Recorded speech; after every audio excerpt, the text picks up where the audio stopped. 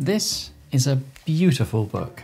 It's totally transformed my approach to writing and to some extent learning. And by the end of this video, I hope to have persuaded you that it can do the same for you too. I want you to see the book and I want to show you why I like it so much, why I think it's so effective, how it could transform your learning. And also, I'm going to tell you who William Zinsser was, because he was a very interesting chap.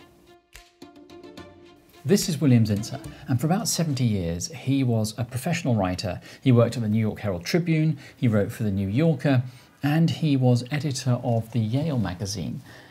But it was as a teacher that he really found his reach and renown.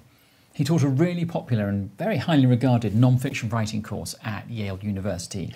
And one of his books, called On Writing Well, and you can guess what that was about, has sold over 1.5 million copies. I have a copy and I'm going to share it with you later, because now we're going to focus on... This is a book about why you should write, how you should write, and what will happen if you use writing as a tool to learn. And I think the most important thing to say first is that it's not purely aimed at people who want to learn to write, although it does work for that. It's aimed at people that want to learn anything, even maths or physics. Now, I battled my way through a physics degree, and I would have scoffed at the idea of using writing as a way of learning, say, Maxwell's equations. But I don't anymore. Zinsser says we can use writing to find out what we know and what we don't know. Are there holes in your knowledge or in your reasoning? Writing will expose them, and by pure force of thought, help you understand them. But I have a problem, and I don't know, maybe you do too. I hate writing. It's painful for me. Squeezing thoughts out of my head and trying to put them on paper or write them on a screen. It's slow, it's frustrating, and it never really reads as well as I would have hoped. But you can take comfort from the knowledge that Zinsser didn't like writing either. I don't like to write, but I take great pleasure in having written, in having finally made an arrangement that has a certain inevitability, like the solution to a mathematical problem. Perhaps in no other line of work is delayed gratification so delayed. The book is divided into two parts. The first part is Zinsser telling us why he's writing the book in the first place, how he got the idea, what he hopes to achieve, and how he aims to do that. Writing is a tool that enables people in every discipline to wrestle with facts and ideas. It compels us by the repeated effort of language to go after those thoughts and to organize them and present them clearly. It forces us to keep asking, am I saying what I want to say? Very often the answer is no. And then part two is a curated collection put together by Zinsser of what he considers to be really good writing. And he includes passages and then explains why that writing is so good.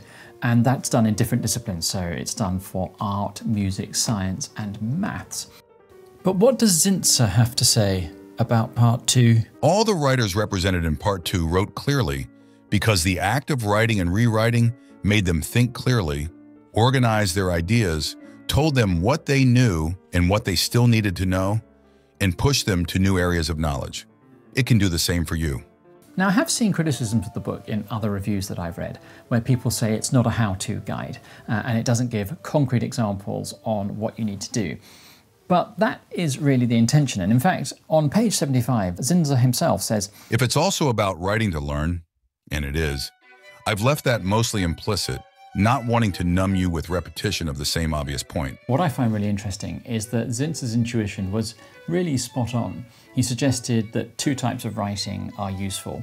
Explanatory writing, where you explain what you know, and then exploratory writing, which is more sort of a free-form writing where you write anything you like about a topic, how it relates to you, what you understand, what you don't understand, how it relates to stuff that you already know about that subject.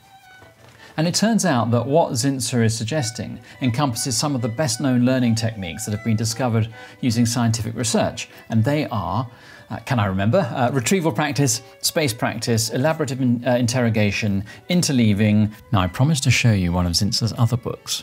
So here it is. Just take a look at this.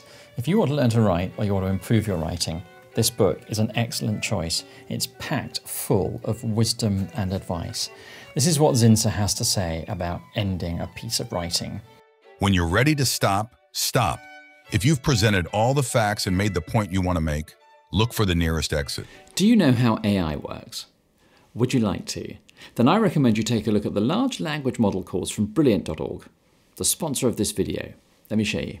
The course will give you a firm understanding of how LLMs work. With interactive examples, you'll find out what goes on beneath the surface when you use them. Imagine being able to understand one of the most important technologies ever created. With this course, you will. But Brilliant has more than that. Brilliant is the best way to learn math, science and computer science.